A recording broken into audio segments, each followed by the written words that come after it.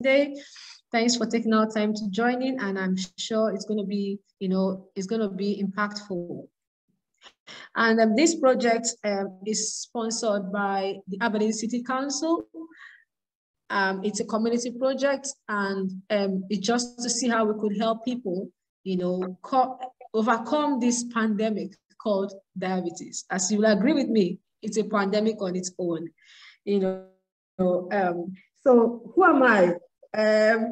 I'm also known as Faith in the community here, and I've lived in Torry since 2010, so coming to 11 years now, and I love this community so much. And if there's one thing I want to do is to impact lives around me. All right, and I'll also want to see this community thrive, which is the goal, the brain behind coming up with this project. When I realized this is a struggle, and me being also in that line, having been experienced it, I thought helping others out would be a great idea, not just in Torry community, but to impact lives all over the world. So that's my drive. And we're casting from Jesus House Torry, which is a community church here, and we support community projects like this to see how we can reach out to others. I'm a mother of 3 lovely children, and 13-year-old, a 13-year-old, a 9-year-old, and the last one is 6. He's no longer a baby, and also a wife to a blessed husband. Now, my journey in and out of diabetes, I was first diagnosed diabetic in 2007 while I was pregnant, and it was called gestational diabetes. And I was told, okay, after that, after having a baby, things are going to settle down and all that. So I took it in good faith. And after that, I was told I had to be on insulin most part of the pregnancy, and I had to go off insulin after the pregnancy, because it was a little bit better than what it was during the pregnancy, and I was hoping that would be it, but no, I was kept on tablets, and I've been on medications since then. It's been up and down. It's been as high, my HbA1c, which is like the 3 months review we go for, the numbers have gone up to over 50, and it's not been easy being on medication, trying to tackle this thing, because I don't want to be on medication for the rest of my life. Anyway, I don't think anyone would like to do that.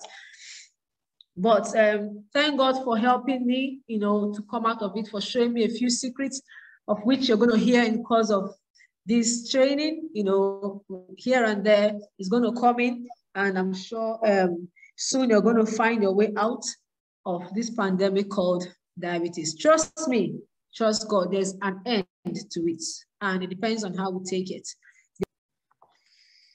Okay, right, so in this event, I'm not alone. I've got a wonderful medical practitioner here, Dr. Adaeze Ifezulike, and she's a GP and a lifestyle physician. She's been a blessing to me, and actually that was my stepping stone, my first step on my journey out of diabetes. So please, can we say welcome to Dr. Adaeze? Just to say welcome to her. She's going to come back again to share her heart with us. But for now, can I see thumbs up for her? Can I see waves for her? Can I hear hellos? Yes. So she's here, and she's here to help us. So I'm not alone. I'm not alone. So I know we didn't start sharp. So I'll just say, please, can we get ready, notepads or, questions you may have in your mind, and you need to type it into the chat box at some point. Either you send your questions directly to me or directly to Dr. Adaeze herself. And I'm sure before the end of today's event, we'll be able to answer most of those questions. So please, can I ask that we all mute ourselves just for sound? All right, thank you very much. Thanks, Doc. That's fine. Okay. Right, so over to the next session. I believe we're all ready to run now. All ready to run. So I'll quickly invite Dr. Adaeze Ifezulike, a GP in the UK and a lifestyle medicine physician. Over to you, Doc, please. Thank you. you very much. Thank you, Dayibara. I am so, pleased that you were able to set this up.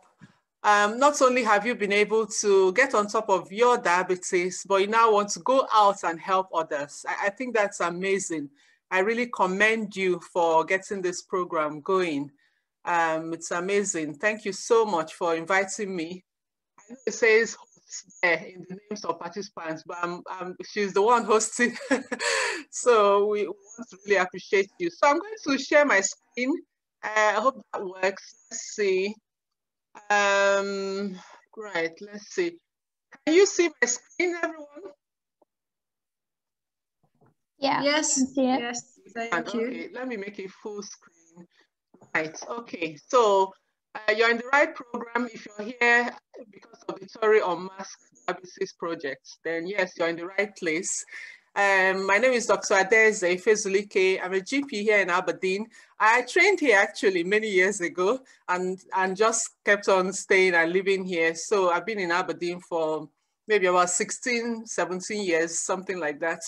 And apart from being a GP, I've got a special training in lifestyle medicine, which is a field of medicine that encourages people to use their lifestyle to manage their chronic health problems, okay?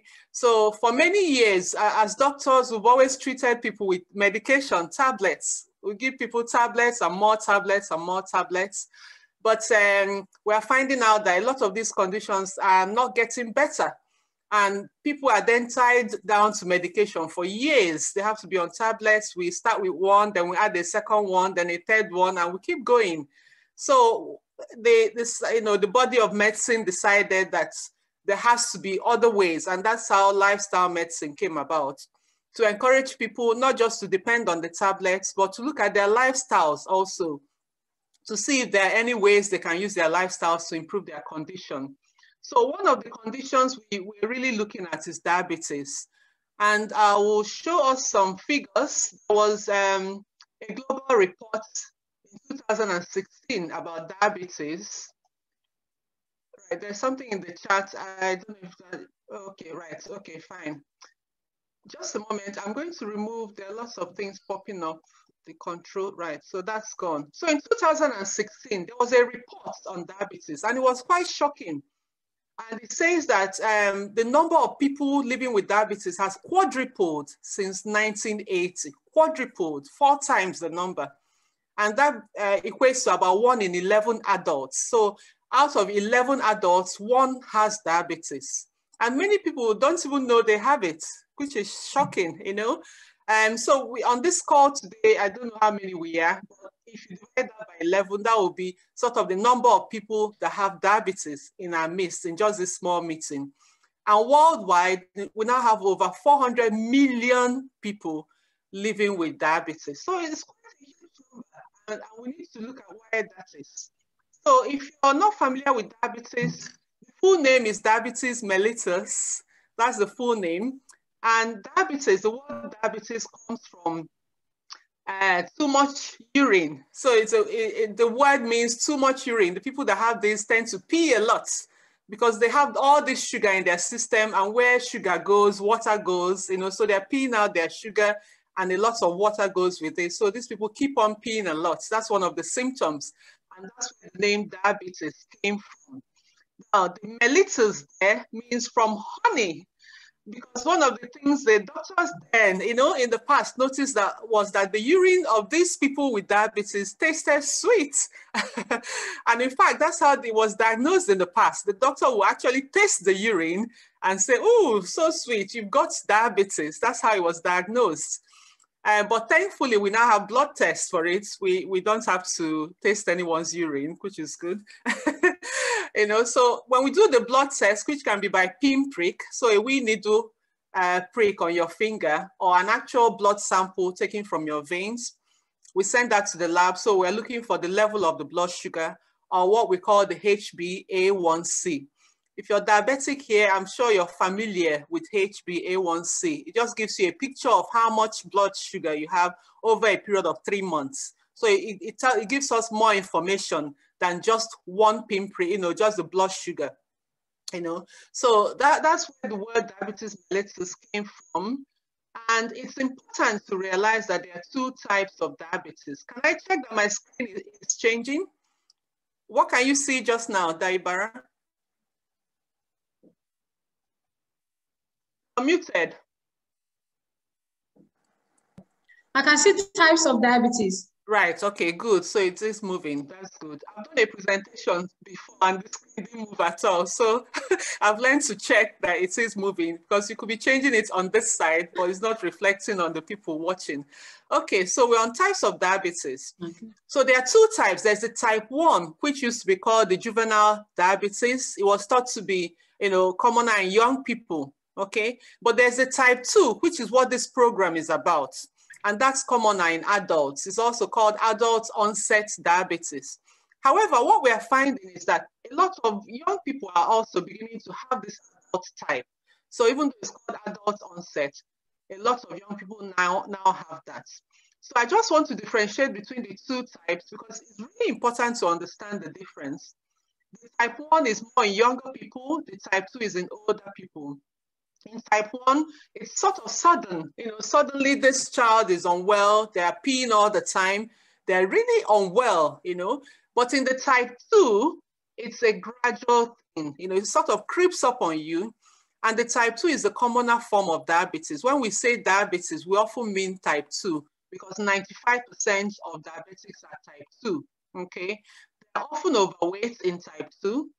Whereas in type 1, they are thin. These individuals are really skinny, And in the type 1, it's an autoimmune disease. That means that their own system, their own bodies, their own immune system is destroying the cells that produce insulin.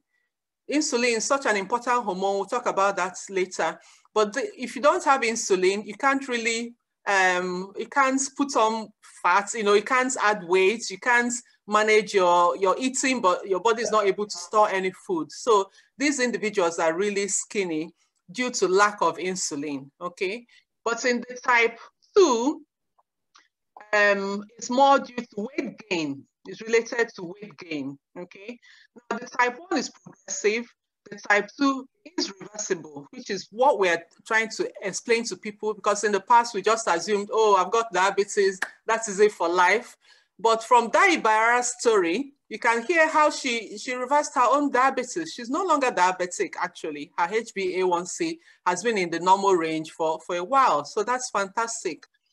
And in the type 1, dietary treatment doesn't work, so we don't use diet to treat type 1. But in type 2, you can change your diet and that can help. So I hope that gives us a good idea of, the difference between type 1 and type 2, and to emphasize that today's program is about type 2 diabetes. Okay, you may not feel the diabetes. You can have it for a long time, and that's why we say it's a gradual thing, okay? People have it for ages, they may not realize it, and it's often picked up by a blood test for other things. I remember I had a patient who came because she's been having thrush. Thrush is candida infection, which is quite common. People have it in their armpits or in between their legs or under if ladies that have got really heavy breasts can have thrush infection under the breast. Just anywhere where the skin meets together, anywhere that is moist, people can have thrush there. So this lady was getting treated for thrush, and she came again and said, oh, I've got thrush again. Can I have medicine? So I said, you're getting a lot of this. Have you been checked for diabetes? And she hadn't been checked. So I said, let's do a pinprick. So we just did a pinprick there in the clinic, and her blood sugar was way through the roof. So she was actually diabetic, but hadn't been picked up. The thrush was just a sign. Thrush, this bug called Candida, loves sugary places. So it was giving her a sign with her getting all this thrush. But it took a while to actually be checked for diabetes, which is what was needed to be treated rather than the thrush. So you may not feel the diabetes, but it is causing damage. Diabetes is the commonest reason for amputation. When people's limbs have to be cut away, it's often due to diabetic damage. Kidney failure is another one. Heart attacks, blindness, strokes, even some cancers have been implicated with this. So it is quite a condition that is causing a lot of problems. So Diabetes is not new, okay? It's actually an ancient disease. As far back in 1550 BC, it was mentioned in an old document, a medical document called the Ebers Papyrus. They mentioned about diabetes, so it's not new. But what we're asking now is, how did an ancient disease become a modern epidemic? How come in the past, the statistics says from 1980, the rates have quadrupled? Why has that happened? And that's why we're laying this foundation so we can all, see what's been happening. So in 1977, the government introduced what we call a food pyramid. Okay.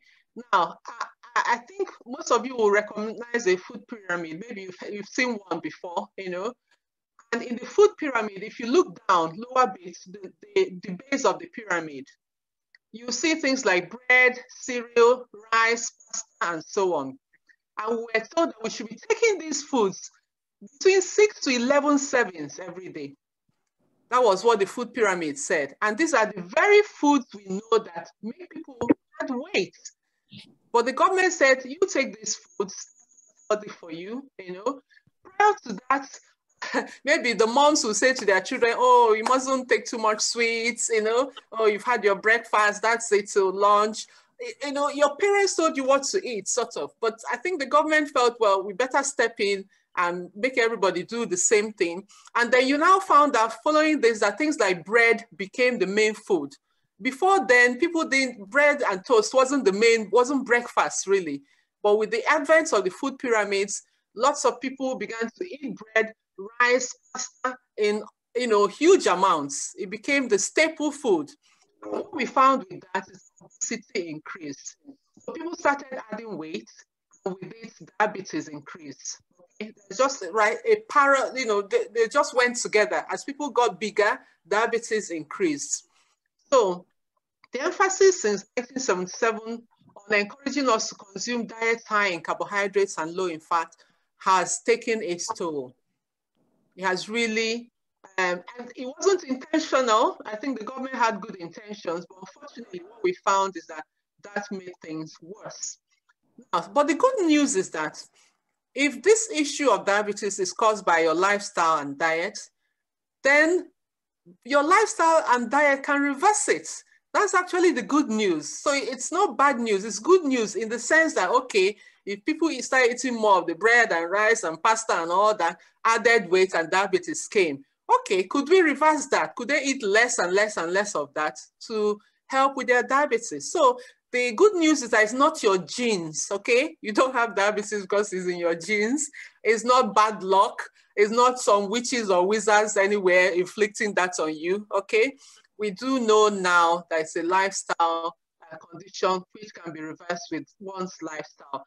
And I'm hoping over the next 4 weeks, so we're doing this for 4 weeks, we'll be back again next week, Saturday, same time. We'll do that 4 sessions, okay, teaching on this. At the end of that, you'll be so equipped, you'll feel so much in charge. And for once, you'll begin to feel, right, I think I can get on top of this condition. That's exactly what happened to Dayibara, and it can happen to anyone here.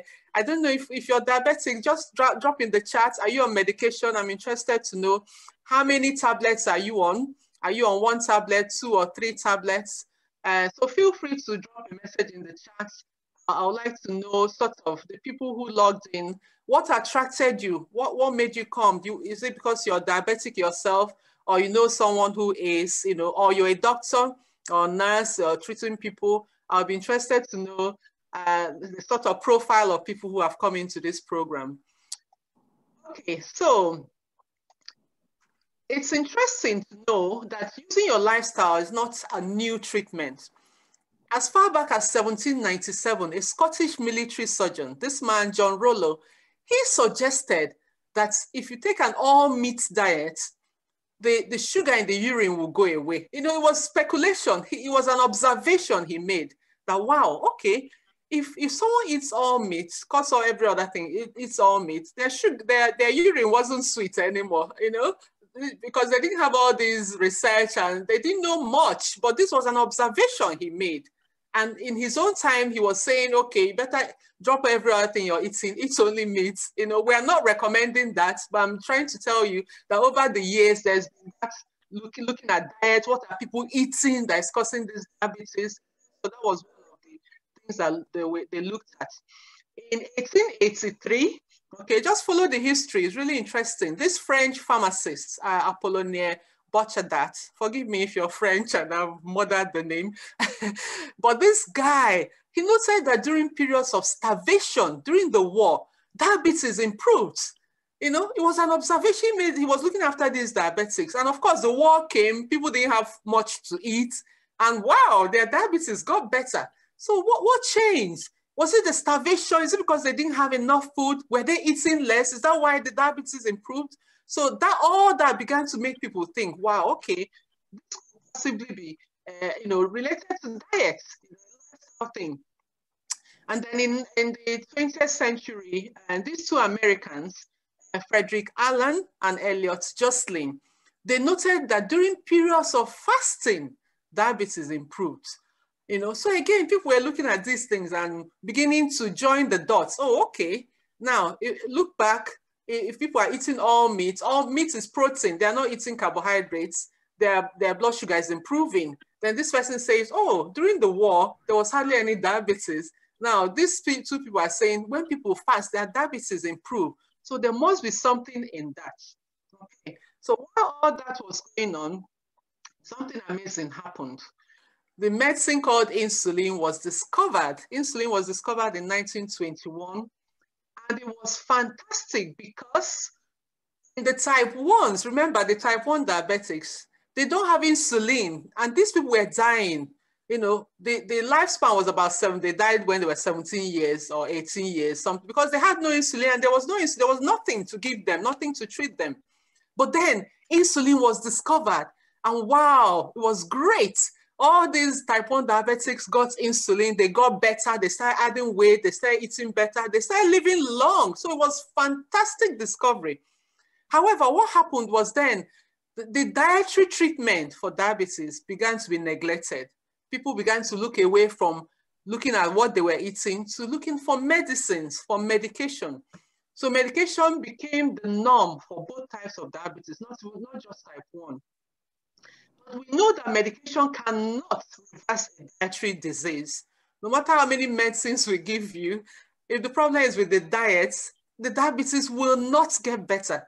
Instead, what we're going to have to do is to keep adding medicines. A lot, if you're diabetic here, you know you started with 1 tablet, and with time we added a second one and a third one, and some even go on to insulin. You know, it just progresses that way because this is a dietary problem. It's not something medication should be solving, okay? So, but because they were throwing the wrong solution to this problem and it wasn't getting better, that's how the notion came about that diabetes is chronic and irreversible. That's why they concluded on that, because they were treating it wrongly and people were not getting better. Okay, so insulin, great for type 1 diabetics, not so great for type 2 diabetics. Because follow this, really important. I want you to understand this. We're laying foundation so that next 3 lessons will really be impactful for you.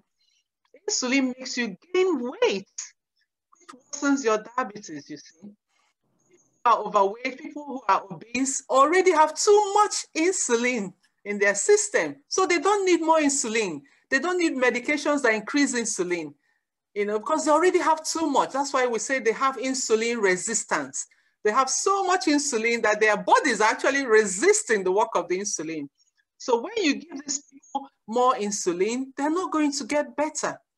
They're not going to get better, and that's what we see, okay? So there's the usual advice, so to don't smoke, and I hope if you're here, you're diabetic, I really urge you not to smoke. If you smoke already, seek for help, try and stop, it's really important. Monitor your blood sugar, you know, these are the usual advice we give. Do your feet check. Very important to check your feet. You remember we said diabetes is the greatest cause of amputation. When people's limbs have to be amputated, it's often due to diabetes. So you need to check your feet, make sure there's no wounds or cuts or anything, because when you have these things, they are difficult to heal. They don't seem to heal up in diabetics and get worse till they are needing amputated. Do your eye check. Diabetes causes blindness. So you must see your optician yearly at least, you know. Keep your blood pressure under control. So these are all the advice we give. And I hope every diabetic here is already doing that. Very important. So the question is, if you're doing all that, why then do we still have an epidemic of diabetes? It's because what you eat and when you eat is the key. That is the key to coming, you know, reversing this condition. Is the diet. The dietary angle has been neglected. And I'm hoping this program will help us to get back to basics, because we've always known, right from, you saw how we went through the history, it was always known what the problem was. Okay, so the key to reversing type 2 diabetes is when you eat. It's a dietary problem. If you don't get anything else from today's meeting, please get this. If they ask you, oh, were you on the diabetes program? What did you learn? Just tell them that diabetes is a dietary problem. So if you lose weight, you get better. Very important point. Once you have that in your head, your journey to overcoming your condition starts. In type 1 diabetes, they have no insulin. Therefore, insulin works wonders for them. But in type 2 diabetes, they have too much insulin. Therefore, treatment must aim to lower insulin. Whatever treatment you're using, for it to work, it's got to lower insulin because you already have too much, okay? Let's look at this analogy. It's like looking at children in a crowded classroom. So all these children are in the classroom and they're coughing. Everyone is coughing, coughing, coughing, coughing. So my question to us is, what's the solution? If all these children are coughing, what do we do? How do we treat them? Should we give them some cough medicine, maybe? You know, should we give them some cough syrup so that all of them will stop coughing? Or are we going to look at the root cause? Why are they all coughing? What is the underlying problem? What's making them all cough? That's what we should be looking at. You know, we should be looking at the fact that maybe the classroom is overcrowded. But if we focus on the cough, if we're like, oh, this child is coughing, here is a cough mixture, take some medicine. Oh, this one is coughing. Oh, so we arm them all the children, as they're coming into the class, we give them a bottle of cough syrup. Go in with your cough syrup, you know, you're arming them with cough syrup. But then we're neglecting the fundamental problem, which is the overcrowded classroom. Perhaps we should reduce the numbers of children in that class, build more classrooms, or get some to come on one day, others on another day, or take some to another school. Those are the solutions we should be looking at, not trying to mask the cough. The cough is just a symptom, it's not the problem. Okay, so I hope we get the analogy, because that's what's happening in people with diabetes. Your raised blood sugar is just a symptom. It's not the problem. So when you focus on, I've got to bring down my blood sugar, I've got to bring down my blood sugar, you know, give me medicine, let me bring down my blood sugar. You're not actually addressing the underlying issue, okay? You're just treating the cough, not the overcrowded classroom. Blood sugar is just a symptom. It's just saying that something is not right with the way your system is working. So any treatment that is focused on just reducing your blood sugar does not give long-term solution, okay? So when we give you one medicine and your blood sugar is still not controlled, and we put a second medicine, we're keeping an eye on the blood sugar. You're testing, oh, it's still high, so another medicine. Oh, it's still high, so it's another medicine. We're not actually solving the problem. What we're doing with those medicine is to gather the blood sugar and stuff them away, hide blood sugar somewhere. It's not solving the problem. It's like someone who has an overcrowded house and they buy yet another item, you know. The solution is not more items. It's not more shelves to put away the item. You know, the person gets another item, they hide it away in another shelf. The house is overcrowded. The solution is not more shelves. The solution is not more places to put the crowded stuff you're bringing in. So in diabetes, the solution is not to hide away the sugar. When you take your medicine, the sugar is being, you know, stuffed somewhere. Actually, it's all being converted to fat and stored away. So the underlying problem has not been solved. And that's why these meetings are really important, so we can address that. I'm hoping that at the end of this 4 weeks, you'll be so equipped. I want you to know that some of these ideas may be foreign to your doctors, your GPs, because they're not trained in lifestyle medicine, okay? You might go to them and say, oh, this is my Dr. Adaeze said, and they're like, oh, no, I don't think so, you know.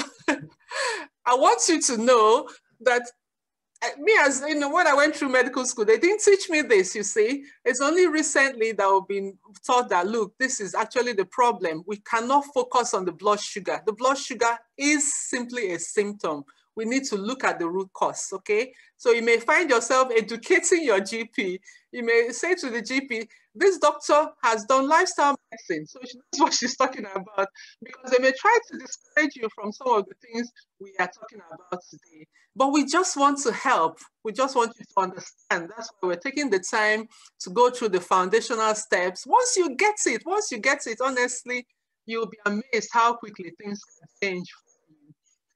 Okay, so the key points from today, I'm not going to overload us since we have 4 weeks, but the key points is that, one, diabetes is increasing. The numbers have quadrupled. You know, who knows what's happening now? They keep increasing. So diabetes is increasing simply because obesity rates are increasing. Diabetes and obesity go together. You know, they go hand in hand. If someone is obese, if their BMI is over 30, for example, or overweight when the BMI is over 25, it's just a matter of time. If things are not controlled, it's just a matter of time before they become diabetic. These two things go hand in hand, okay? So the other key point was that the commonest cause for limb amputation, for blindness, and a host of other issues is diabetes.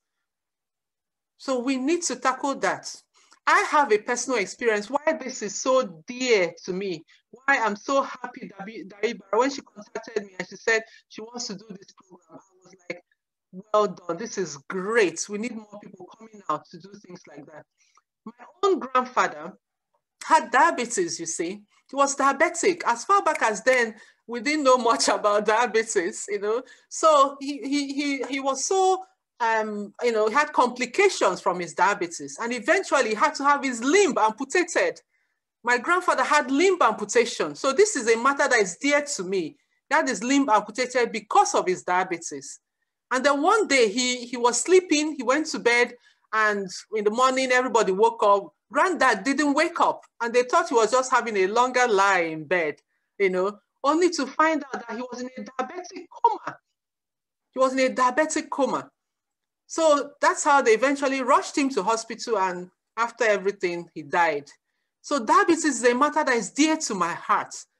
You know, and when Dayibara contacted me, she said, oh, she's been struggling with diabetes. What should she do? I said to her, come to my house. If you remember Dayibara, I said, come to my house, bring pen and paper. We're going to talk through this, you know, because in my heart, I was like, no, not another person. No more amputations. This has to stay, you know.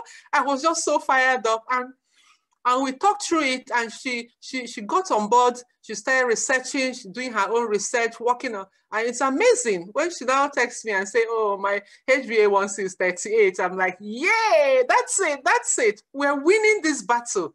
And I hope everyone here will take the message, take it out. It's especially important for us African people. We seem to have more diabetes in our midst.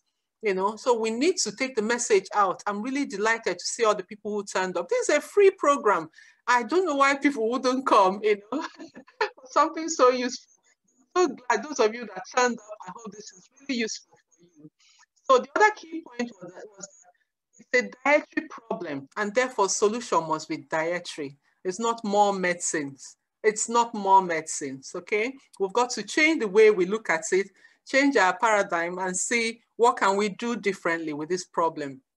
And the next key point is that raised blood sugar is a symptom, not a cause. You cannot be focused on, oh, I want to reduce my blood sugar. You want to be throwing medicines at it. No, we have to look at the root cause of the problem. So next week, I'll be talking a bit more on insulin produced by our own bodies. Insulin is our own, you know, we produce it as a storage hormone. We'll be looking at insulin resistance. We'll be looking at how to lower your insulin. Remember, I said if you have diabetes type 2, you have insulin resistance. So we need to find a way to lower the insulin. You already have too much insulin, okay? The key to reversing your diabetes is being able to lower your insulin, okay? And it's really important that I don't want you going off and doing things by yourself, because you have to do things safely. You have to keep an eye on your blood sugar.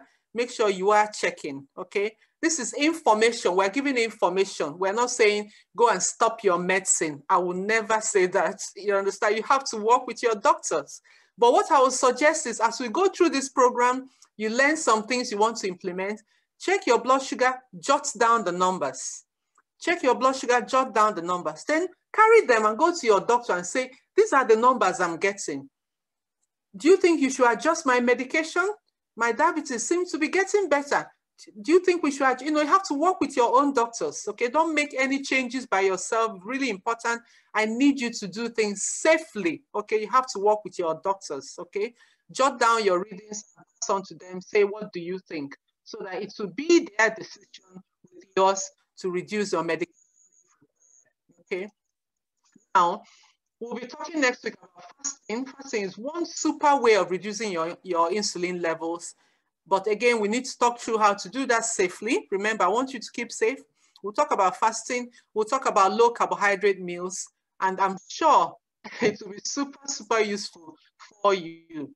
So I'll stop so far in case there are one or two questions. I know the program is just about an hour long. We don't want to keep you, especially on a sunny, beautiful Aberdeen day like this. So I have a YouTube channel called MEP. So MEP is Mentally, Emotionally, and Physically Fit Person. It's on YouTube. I talk about weight loss and diabetes and so on. So feel free. It's a free resource. You can go on YouTube, search it up, and watch some of the clips. And I believe it will be useful. So thank you so much for listening. I'll hand over to Dayibara. So I have a question. Good afternoon. Good afternoon. Hello. Yeah, thank you very much, Doctor, for the very insightful session. It's such a wonderful thing to follow such beneficial talks about diabetes and all the other related things that come with it. So recently, we are managing my dad, who currently has a diabetic foot ulcer. Okay, so he's insisting that he wants to go home, but we feel that he would be better managed at the hospital. But then maybe because of the cost and all, he's concerned, but we feel that he wouldn't be as well managed at the house than he would be at the hospital. So what is your opinion, like in managing the diabetic foot ulcer? Would it matter that the person is receiving treatment and taking his drugs at home than being at the hospital where he has the care of nurses and, all the doctors there too? Okay, thanks for that question. Diabetic foot ulcer is a chronic thing. It doesn't heal quickly. So it's very unlikely that they can admit him to hospital for that, okay? Because that means he might be in hospital for months. So the hospital won't do that, okay? What he needs is to have it properly dressed. So sometimes we find that the nurses can come 2 or 3 times a week to the house to dress it. Or if your dad is able to move around, he can go to the nurses clinic, to have it dressed. It needs to be properly dressed. His blood sugar needs to be controlled because that's the underlying problem. His diabetes has to improve for that ulcer to heal, So those are 2 things I would say. The hospital can't admit him unless he's ill, if he's having a raging fever, there are other issues, that need hospitalization. Otherwise, just diabetic foot, they can't because he's going to need treatment for months. Does that help? Yeah, it does. It does, because it makes me wonder whether because he's not having any symptoms except that his sugar level was high when he was admitted, and then he has the ulcer on his foot. Okay, So maybe the hospital keeping him could just be them having business. But I mean, if he could be taken home, I'm welcome to that too. Thank you very much. You're welcome.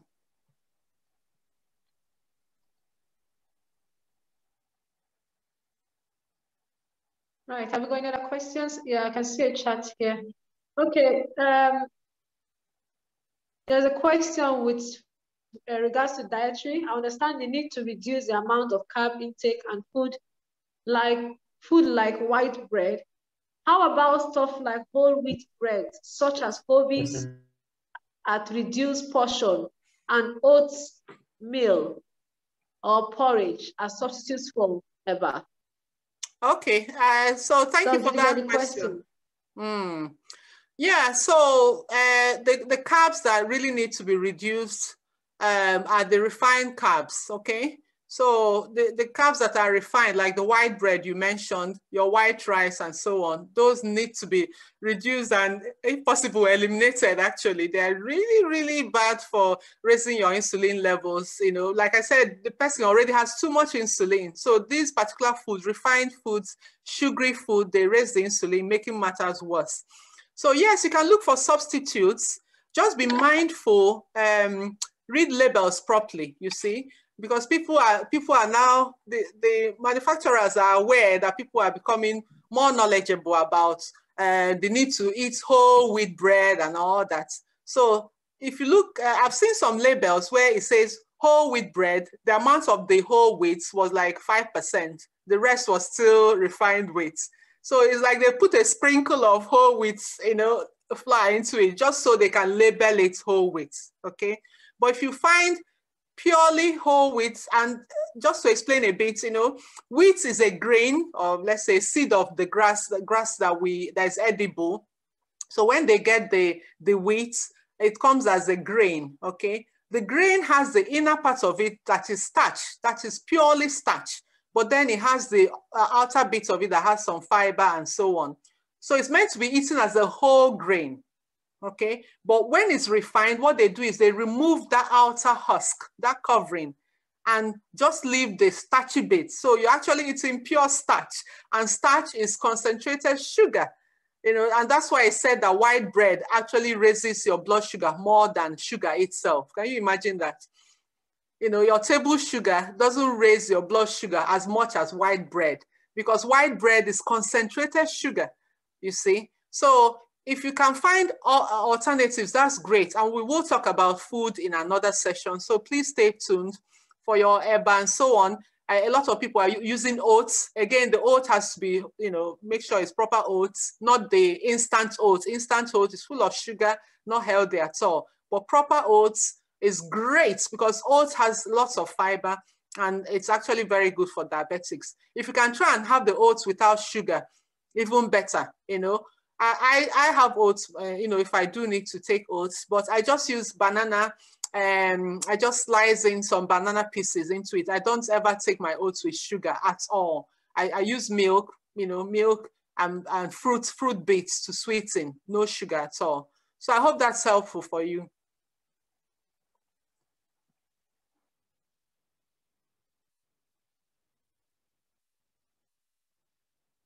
Dayibara has disappeared again.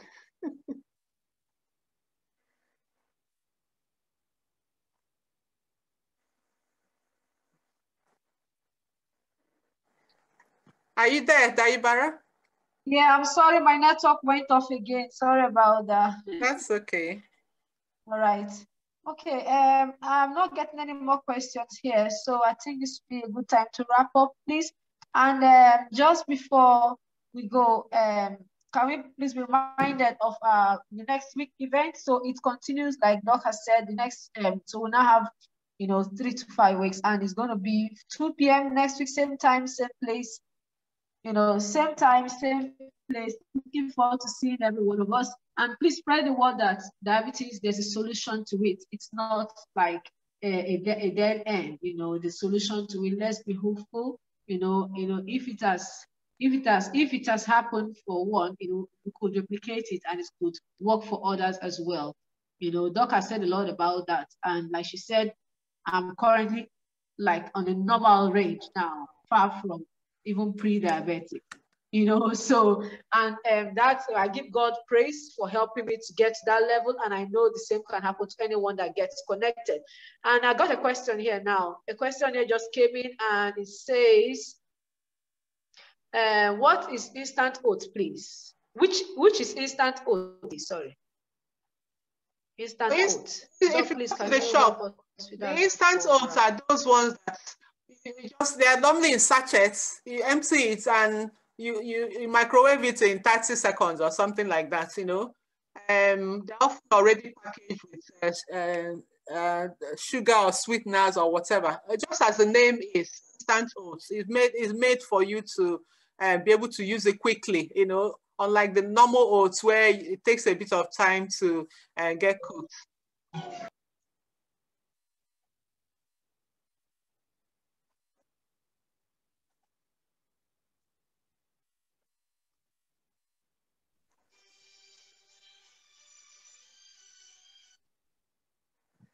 Dayibara disappeared again.